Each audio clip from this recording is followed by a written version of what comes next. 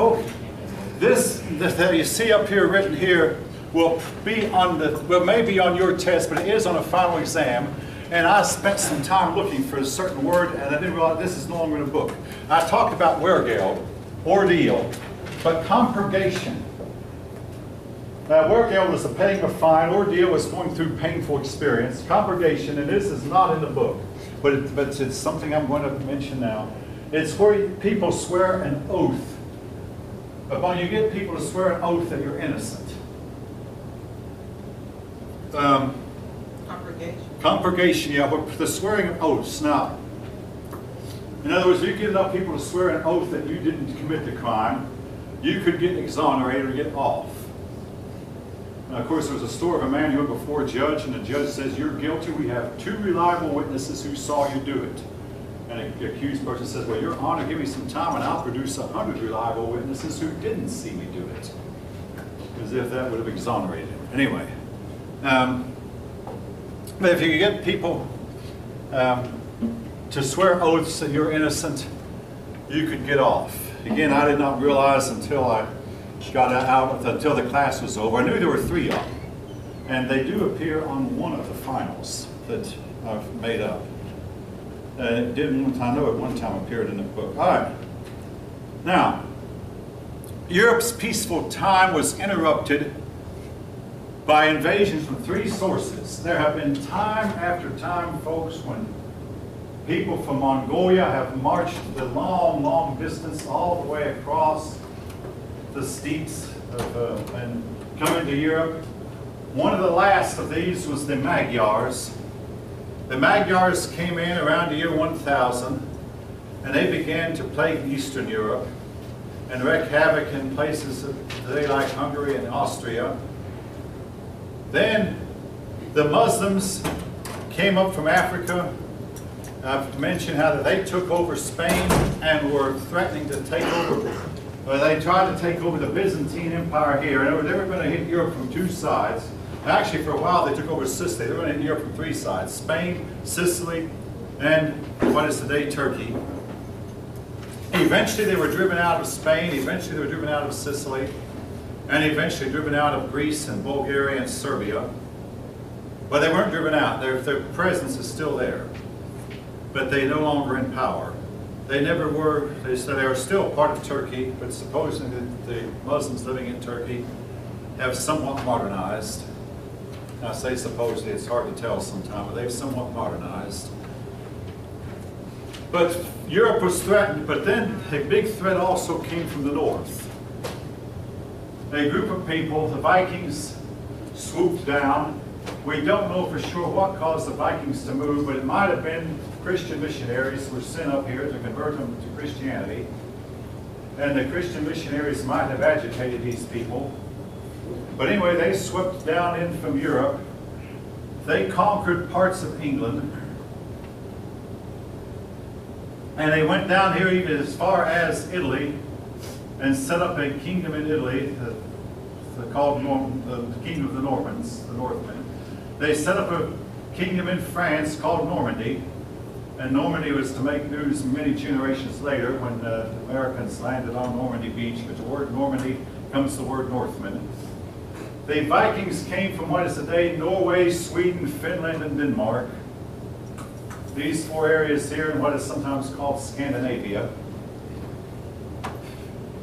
I'll insert this. If you think that the word Scandinavia sounds like the word scandal, you are right, because oftentimes the conduct of the Scandinavians has been looked on as being scandalous by the rest of the people of Europe. And Sweden is one of the more liberal countries in the world, even to this day, liberal in its moral attitudes. But they were sometimes considered scandalous. Norway, Sweden, Finland, and Denmark. Now, I'm going to insert this, and to my surprise, your book does not mention it, at least not here. It is known that a Viking colony came to what is today Canada. And Viking artifacts have been found as far away as Minnesota, as far west. But the Vikings went to Iceland, went from Iceland to Greenland, and from Greenland to Nova Scotia, And in Nova Scotia, they were driven out by the Indians. This was like Europeans' first encounter with the Indians. Round one went to the Indians owing to the superior numbers. And it was to be 500 years before another group of Europeans came over. And this time the round did not go to the Indians, owing to the fact that Europeans had superior technology and the Indians had greatly depopulated.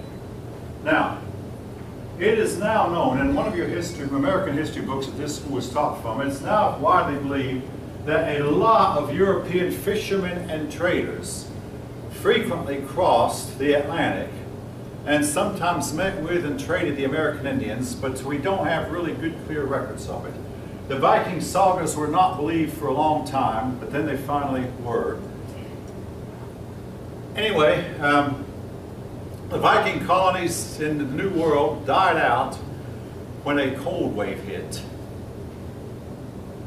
And the cold wave was responsible for the Black Death in Europe, a big depopulation, a big plague in China also, and may have wiped out a large part of the Indian population.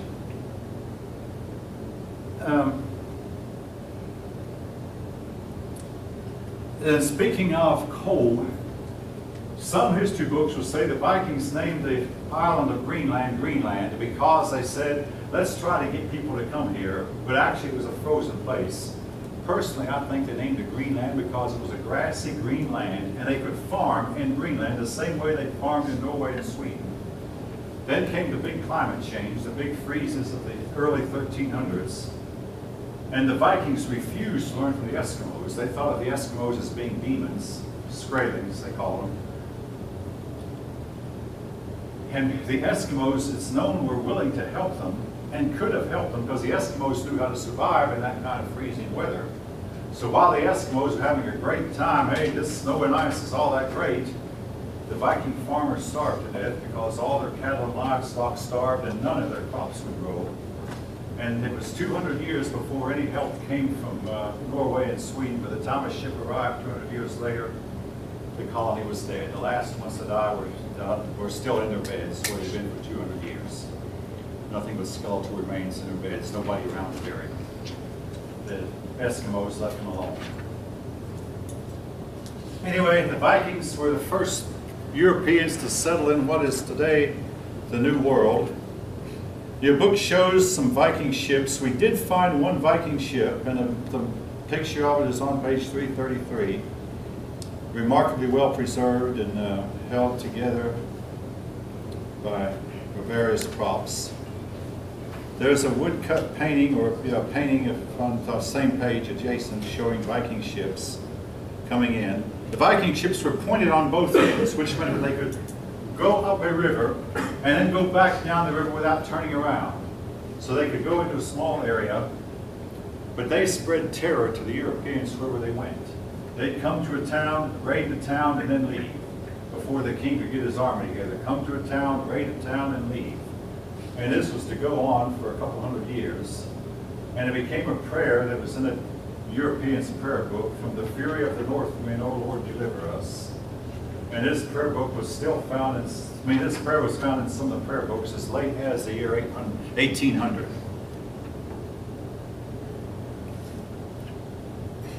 The Vikings oftentimes put dragon heads, both on the front and the back of their ships, or serpent heads. And these serpent heads were designed to spread terror to the Europeans also. Now, some people believe that these dragon heads were useful in keeping sea monsters away. The Vikings believed in a great sea serpent, and at the end of time, on the day of Ragnarok, and the day of doom, their god Thor was to finally kill. If any of you have ever read the Norse legends, the Norse legends, and Thor has been the subject of many a movie here of late, some of which I've happened to see. Thor and his brother Loki and their father Odin, and the goddess Frigga. In fact, a lot of the days of the week are named after Viking names. Wednesday, named after Odin, Viking god, the leader of the gods. Thursday, you guessed it, named after Thor, the god with the big hammer, the god of thunder. The hammer would always return to him. Friday, named after Frigga, their goddess of beauty, fertility, sex. 3 days in a row. Oh yeah, Tuesday, 4 days. Tuesday, named after Tur, the god of bravery. Tur was the one who, when the wolf, the Fenris wolf, said, well, if one of you will give me a hand, I'll let you test my strength. So Tur offered his hand, and the hand was bitten off by the Fenris wolf. So Tur is depicted as having his right hand missing. Tuesday was named after him. So 4 days in a row were named after Viking gods. You get some idea how much influence they still hold on us to this day. And in fact, Adolf Hitler wanted Europe to return to the worship of these gods, but he was unable to carry it out. All right.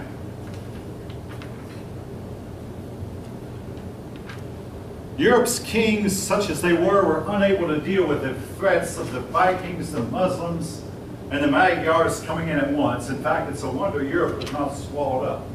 However, to make a long story short, somehow or another, these people coming from Mongolia would wind up converting to the religion of the places where they settled. So the Magyars converted to Christianity. And yes, the Vikings also converted to Christianity. In the case of the Muslims, they never did, haven't to this day. And furthermore, the wars between Muslim and other people outside still goes on. We will have more to say about the wars later when we come to part on the Crusades. Well, as Europe fragmented, the system that developed was the feudal system. In effect, no one planned it in advance. So it was not like it was written in the Constitution. But what would happen was a man would realize, hey, I can't defend myself from all the bands of outlaws. In other words, there's hardly any law. All the outlaw bands and all the invaders coming in, the Moors coming in here to steal, and the Magyars coming to steal, the people, the Moors, the Muslims, coming to steal. And so what he would do, he'd go to a richer neighbor, a powerful neighbor who lived nearby, and say, hey, let's band together. I will fight your battles for you. I'll help you fight your battles, but I can't fight our enemies by myself. So they would swear oaths to each other. An oath's called an oath of fealty. And this led to a system of vassalage. In other words, you had the powerful lord, and under the lord was a vassal. The vassals would swear oaths called oaths of fealty. In other words, I will be your vassal, I will help you. And oftentimes they would kneel down in front of the Lord and put their hand between the Lord. The Lord would hold his hand out like this, and they'd put their hands between the Lord's hand. And the vassal would swear an oath of fealty. And then in turn the Lord would swear an oath of loyalty to his vassals. In other words, I will protect you and I will help you fight your battles. And this was to lead to the feudal system that gradually evolved. Again, it was not planned in advance, but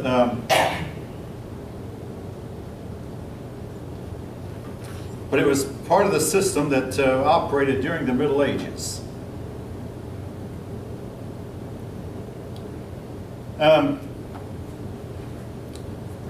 Powerful nobles became the power of Europe, and they brought some order to Europe.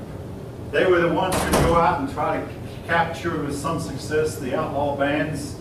They would get together and lead armies that tended to keep the Northmen in check and the Moors down here in check. And they helped bring some order to Europe.